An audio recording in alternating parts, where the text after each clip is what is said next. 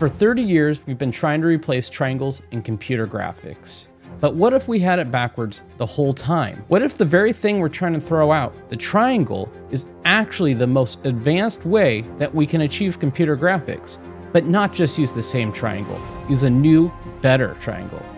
I not only tested this newest research, I'm going to actually show you the results and prove that these triangles are better than anything we've seen in the past. Here's something that might blow your mind. The foundation of computer graphics, everything behind animation, games, 3D renderings, is fundamentally broken. For the last 30 years, we've tried to represent everything using triangles, but triangles are really terrible at it. Just look around you. Your face, the plant on your desk, even this monitor that you're watching this video on right now is not perfect triangles. Instead, it has an organic, smooth shape that we just cannot make up with triangles. But in the world of 3D graphics, everything is made of triangles. Secret, tiny little triangles. Millions of them to reproduce a complete world or even just a face. And to get a face like mine to look realistic, you need at least 200,000 triangles, or even more if you're trying to do it for a movie. And that's not efficient. This is the triangle problem.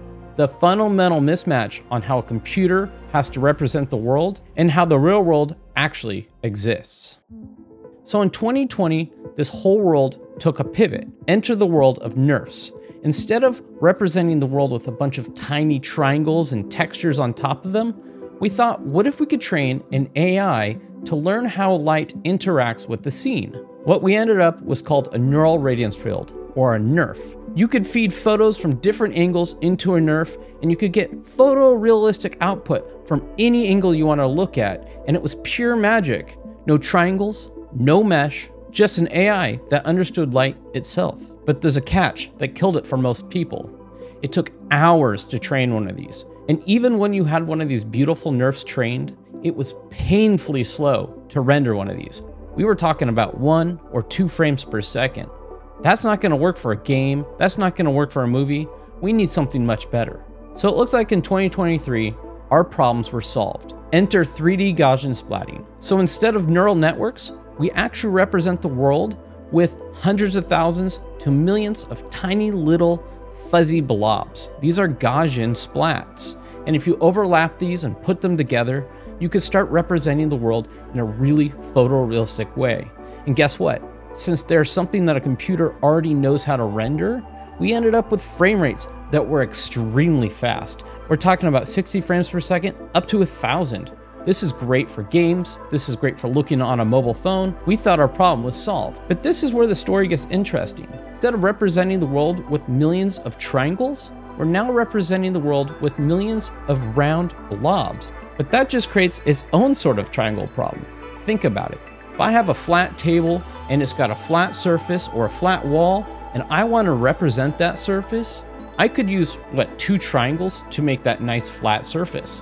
However, if I want to do it with Gaussians, I'm going to need millions of them. You get to the edges of a wall and you need tons and tons of little blobs to make that straight line, and it's never perfect. So we really just have the same triangle problem, but with blobs instead of triangles. So it's 2025 and researchers have been asking, what if we don't use blobs? What if we use a different shape, a different primitive to represent the world? So they tried convexes, and these convexes are amazing. They can be morphed into different shapes. They can have hard edges like a real world, like a triangle that you'd have in a triangle mesh, or they can have a Gaussian distribution where the edges get fuzzy.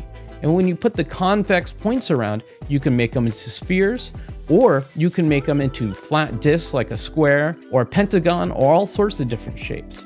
And it seemed like our problem was solved. But what's even better is researchers said, what if we just try this exact same thing from convexes and try it with triangles? Because it has less points, but we can pretty much make a new type of triangle, one that can be fuzzy and one that can be hard edged. And combining these, you can really reproduce a whole scene in 3D, and it should look better than anything we've ever done.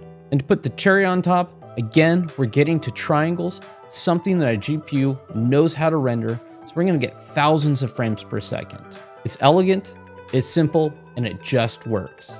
Sounds cool, right?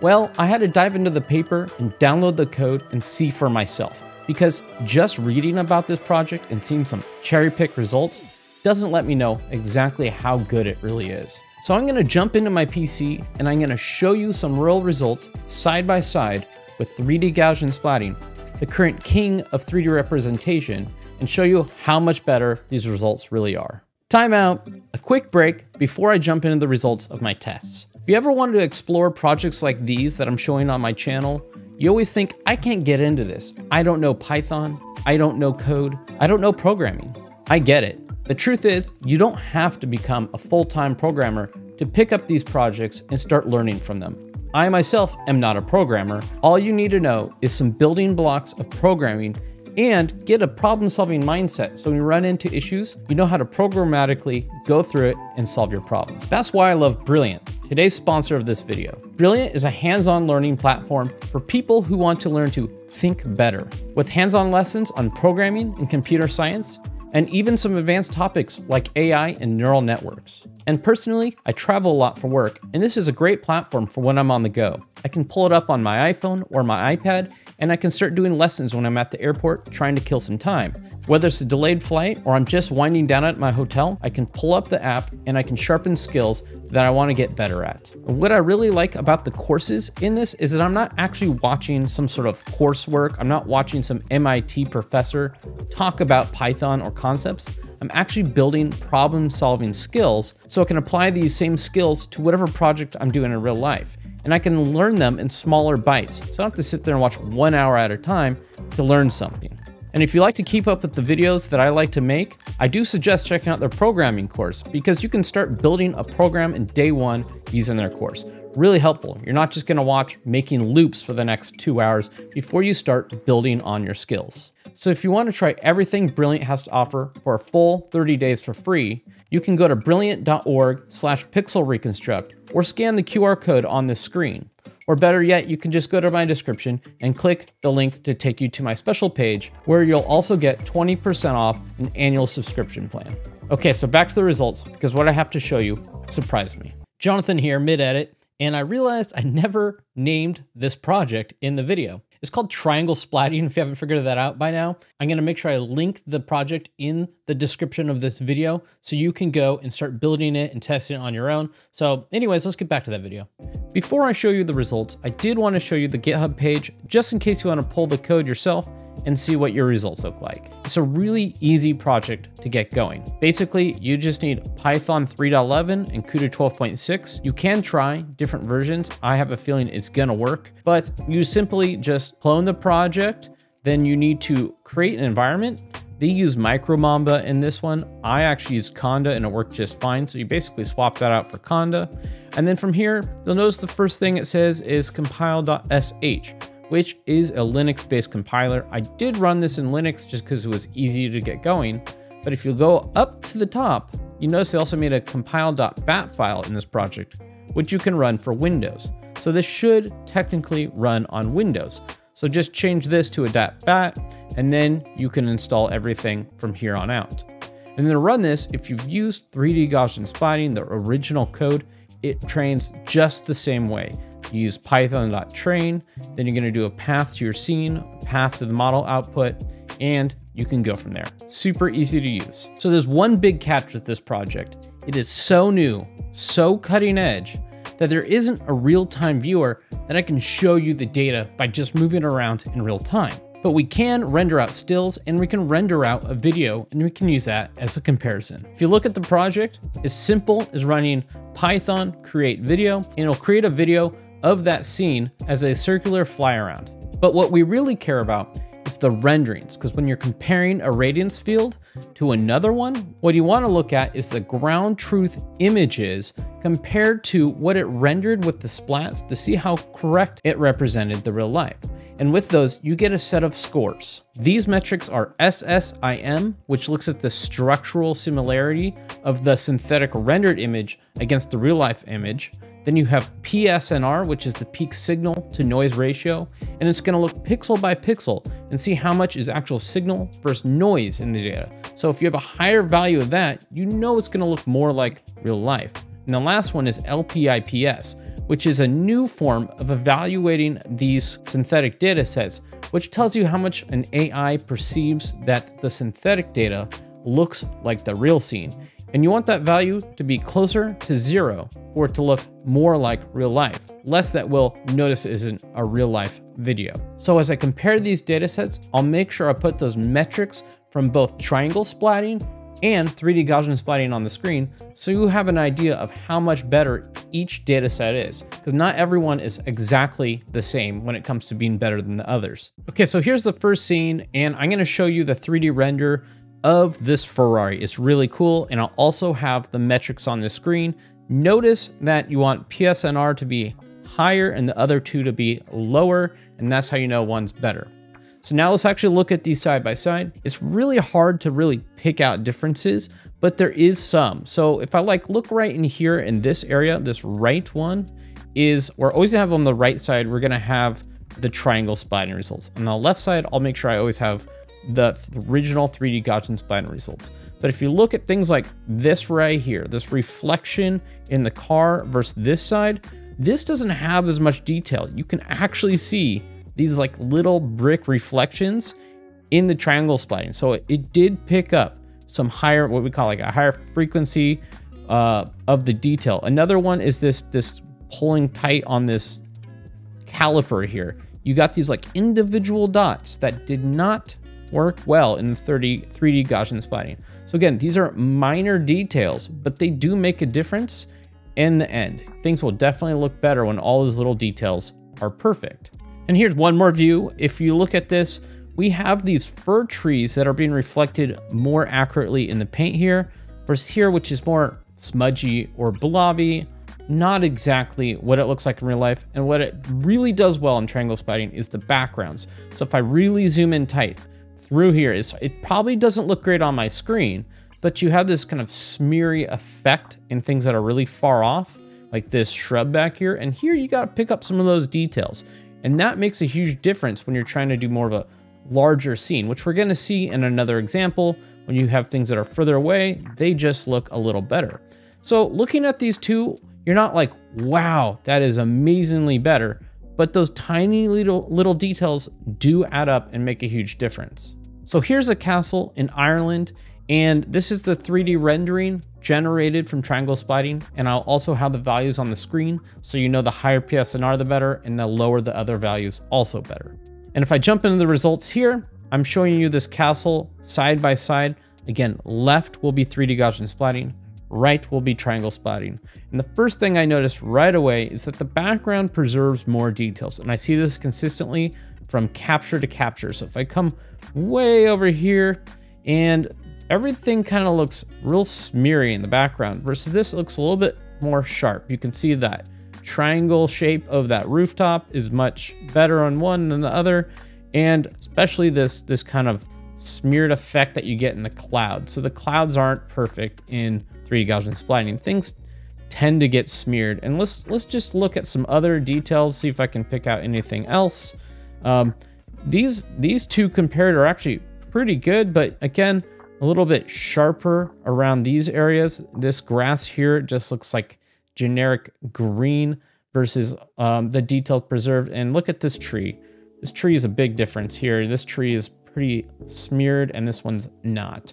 And then I'm gonna move to one other image. And again, I wanna show you back in these fields, you don't have this great S curve of a path that was cut through it, but you do see that a lot better in this. And in general, the background is just more sharp. These trees have more details preserved, and it may be hard to see, but even more foreground. Look at this castle here in 3D Gaussian splatting. It's kind of smeared, and that's not what's happening in triangle splatting. So these triangles are able to preserve this data a little better, which is amazing. And if you go to the more and more foreground, you even do start to see things fall apart here on the fringes here. This is much closer to the camera versus down here. It's looking much better. So I just see this consistently. You're not gonna see these results and be like, oh my goodness, that's day and night difference, but it is definitely better than anything we've ever seen. I wanna show you one last castle because I like castles as a comparison, just to show you one more result as a comparison. Okay, these results are pretty incredible.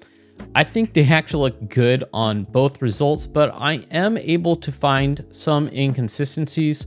Again, you can see these Gaussian spikes at the top of these mountains, not the greatest, but I wouldn't say triangle splatting was perfect either. So it isn't the perfect method. It did have some light streaks in the background, that's what we're seeing, but you could tell that these are more trees than that was. And again, if I move around, I'm sure I can find plenty of areas where we have some inconsistencies in details. But overall, these were actually probably the closest of the two scenes that I have tested so far.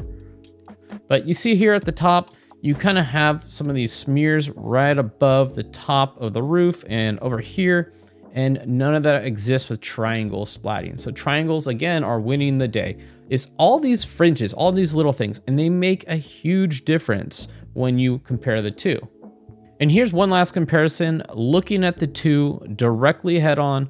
Again, where you have a lot of good images, things look pretty much the same. You're not gonna see a big difference. Like looking at these two, they look roughly the same. But if again, we look around at the trees, at the background, look at that. Look at this side here. It's all smeared. It doesn't look good. It looks like something's really going on. Whereas here, I got all that forest, all those trees, everything turned out great. Let's go down. Maybe we'll find one other big inconsistency.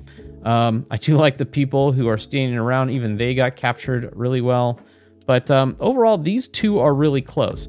I'm seeing most of the issues are around these trees, around things like this area and this area where things get smeared. But the main focus, the buildings still look pretty good. And that's what I find out, that most of the time you're going to see those inconsistencies around the edges.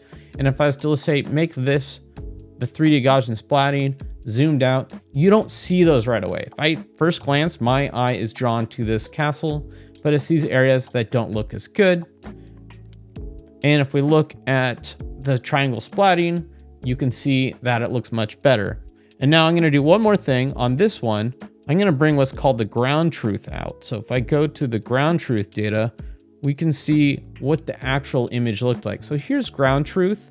This is not synthetic. This wasn't rendered. This was the actual data. And so I'm going to pull this guy to the left and the triangle splatting to the right. And in some of those areas like here, with the triangle splatting, we'll see how close they look. You know, they look pretty much the same. It's hard to know that one wasn't the real picture versus one that was rendered. That just shows you how good those details are. It had some issues on this side as well in the Gaussian splatting, but boy, those look almost identical. So that just goes to show you like how good you can get these images from triangle splatting. They look like real life. But there is one big giant catch. We didn't have a real-time viewer. And why is that? Well, part of that's because this is research. And with research, you don't have out-of-the-box compatibility. And the bigger issue with this is the fact that everyone has already built their software to work with triangles and starting to see the world move towards 3D Gaussian splatting. And what that means is your render, what makes this show up in your screen, has to work for triangle splats, which are uniquely different. And so have we hit that moment where it doesn't matter? Well, we might be looking at the best version possible and the world has passed us by because we're building a world for triangles that are normal with textures and we've built a world for 3D Gaussian splatting. It just might not matter. But I really hope this video convinces you and convinces the software developers to start building on this technology, because I know that 3D Gaussians are not going to be the answer for the future. So what is your take? Are you team 3D Gaussian splatting? Are you team triangle? What do you think of the results? Should we throw everything that we've done already out and start building on this because it is better? Or is what we have good enough? Leave a comment if you got this far and tell me what team you're in and why. And as always, like and subscribe to this channel because it means so much to me so I can bring more videos just like this to you in the future. Well, I'll see you guys in the next episode.